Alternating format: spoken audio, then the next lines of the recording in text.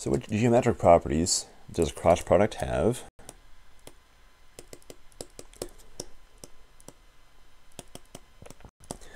Probably the most important one to understand is what's called the right-hand rule.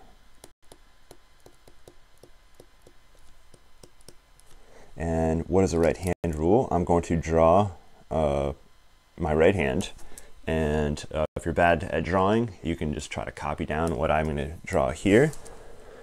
So that's a thumb, and that's the first finger, that's the second finger, and then the last two fingers are going to be folded over. So kind of like a peace sign with the thumb out as well. That's a really bad thumb.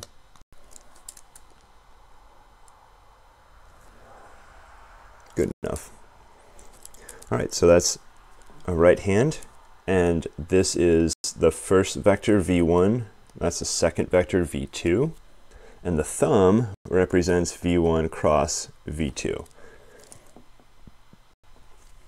So you should be holding your right hand up and thinking about first finger is the first vector, second finger is the second vector, and thumb is a cross product. Your last two fingers don't serve any purpose in this right here. So if you're a Ninja Turtle, you can still do the right hand rule. You only need two fingers and a thumb.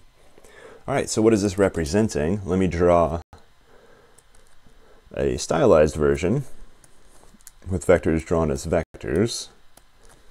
So you got two vectors like this, and the thumb, or the cross product, is going to point perpendicular to both of these two vectors.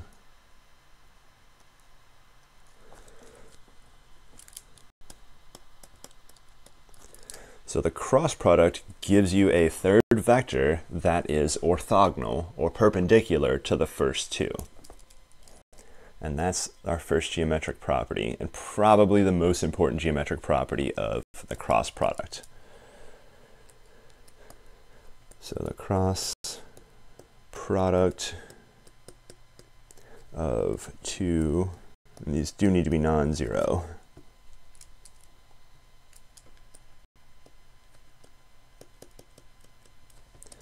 is orthogonal to both vectors. So this is still hard to visualize. Another very good way to think about this, you just have two vectors, v1 and v2, and think about them spanning a plane. So your first two fingers, if you basically set them on a table or the floor or some flat surface, the cross product will point directly out away from the surface. So we draw planes a lot of times like this. So just think of this as a plane right here, and both the vectors are in the plane. Then the cross product is going to point directly up out of the plane. Now we can see the anti-commutative property here. So take your hand, without flicking people off, swap your first and second finger. So to do this, you need to don't move your hand at all, move your elbow and wrist.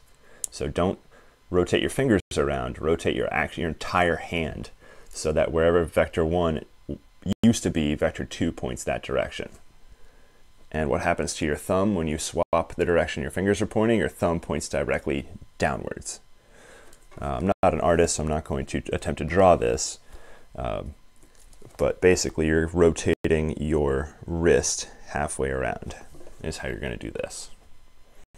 And you'll see your thumb point straight down, and your fingers point the vector. Finger 1 points the direction finger 2 used to point, and vice versa. So that's how you can see the anti-commutative property. What would happen here in the plane if you swap v1 and v2? The cross product would point, the cross product would point the opposite direction, or downwards directly out of the plane. So that's our geometric property of the cross product. There are a couple other properties. They're for computing areas. They're important, but really this is the fundamental property of the cross product, is it gives you a third vector that's orthogonal, or perpendicular to the first two. There's going to be one time where this fails, and I'll talk about it in the next set of properties. So we can use the cross product to compute areas. So we'll start out with the parallelogram.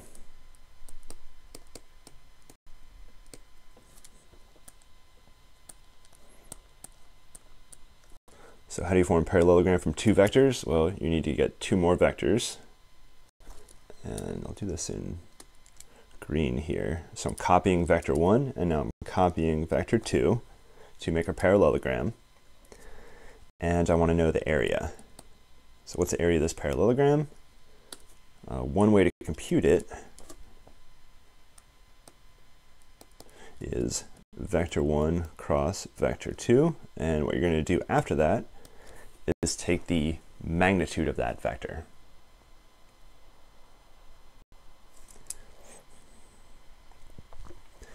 So that is how to get the area of a parallelogram. And remember, when you do a cross product, you're going to get a vector. Cross product of two vectors is another vector, and then take the magnitude.